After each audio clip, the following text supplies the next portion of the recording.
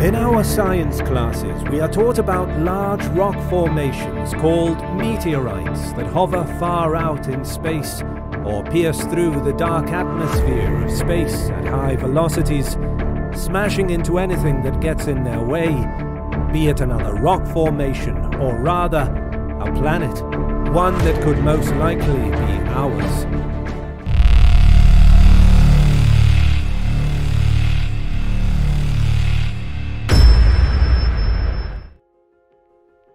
If meteorites are slamming themselves against anything in their way, does that mean they are dangerous? If so, is there a meteorite that's headed for our planet?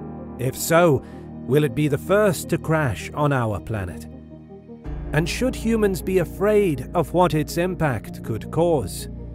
For anyone asking the questions about if these rock formations are something that could potentially cause grave destruction on our planet, on a large scale, you would need to understand what truly these rocks are, and why, on a scale, they could cause grave damage, and on another, they are pretty harmless to us. NASA has been able to identify 3 major types of space rock bodies that have been revealed to the public with several photos. These are namely comets, asteroids, and meteoroids. These formations of rocks are very unique in their own way, whereby comets are described by NASA as dirty snowballs formulated from a mix of ice, rock, gas, and dust. The dirty snowball is used as a term to refer to their inner core nucleus found in the center of all comets. We then have our asteroid being tagged as the oddballs of space by NASA.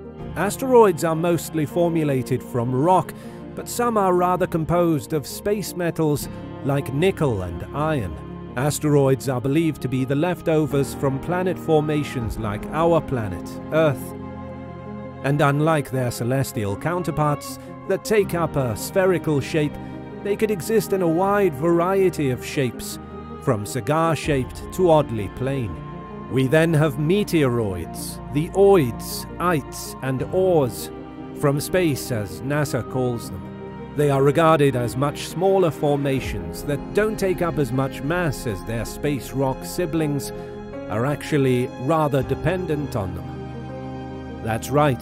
Through space studies, NASA has been able to discover the mystery behind the birth of this space chuck, burning through space in most instances, and has revealed to the public that they are parts of comets or asteroids that fell apart either through wearing over time or force from the colliding astral bodies. So for the question of their body formations, meteoroids will take the formation of anything they've been born from, or rather, have the same formation as that of their parents' formations. You may be asking the question now, what's the difference between a meteorite, meteor, and a meteoroid? And you'll find the answer to be interchangeable. As explained earlier, meteoroids are rather broken chunks from asteroids and comets that float through space aimlessly, either getting caught in gravity or slamming into other astral bodies. Look up at the skies at night when they are clear enough, you'll see the astral projections of stars twinkling in their distances. If you are lucky enough, you'll spot a meteor, or rather shooting star, zipping through space at incredible speeds, leaving a trail of light from their astral projections. Meteors are rather shooting stars that traverse through space at incredible speeds, exploring the vast deep as they burn out into oblivion. And lastly, we have meteorites. These, just like meteoroids or meteors, are broken pieces of larger rock formations that have strode the scapes of spaces, either passing in too close to a planet, or rather, projected towards one and getting caught in its gravitational pull, plunging through its atmosphere until it hits the surface of said planet. Now you understand the origin of these rock formations and why they act in the way they do. Are they dangerous to the welfare of the planet? You would be surprised that the only reason you haven't been killed by a falling meteorite is rather that they haven't landed in the area you live in, or they haven't hit you right where you stand. Depending on the mass, it is believed by NASA that if a meteorite is larger than 25 meters but smaller than 1 kilometer, it would be large enough to deal local damage, and if it's larger than 2 kilometers, you would experience a worldwide event.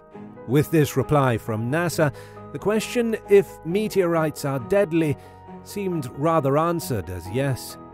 You could imagine what a stressful event it would be if the sky suddenly rained down meteorites on human cities, hitting the spots where it hurts the most. But you must be thinking that you are rather safe, since you don't hear the news ranting about meteorites killing people and taking lives, and for the most part, you would be right actually. Meteorites, although being potentially dangerous, depending on size and area of impact, haven't had their aim focused on human civilization, as it's been estimated that these meteorites fall 70% of the time in the vast seas. Though it isn't a choice they make being unconscious bodies, it's just that the Earth is made of 71% water, making it a much easier spot for impact. That said, it's estimated that our planet is hit with a total of 6,100 meteorites every year, and you can expect more to come. If the calculations by scientists hold right, then it means that meteorites have been a thing for as long as possible and have been hitting the Earth's surface for as long as possible. But if we are to talk about large-scale rock masses capable of destroying a whole planet, we would then have to look at their parent formations known as asteroids or comets. Asteroids or comets have been feared and termed as planet destroyers or extinction chain reactors. This is what is believed to have caused the mass extinction of dinosaurs in the past. The Chicxulub impactor is an asteroid or comet that is believed to have struck the surface of the Earth about 66 million years ago, coming in from the outer half of the solar system's main asteroid belt. It's also believed that this crater is located deep below the surface of the Earth, buried in layers of sediment and rock, off the coast of Mexico that spans 93 miles and goes 12 miles deep.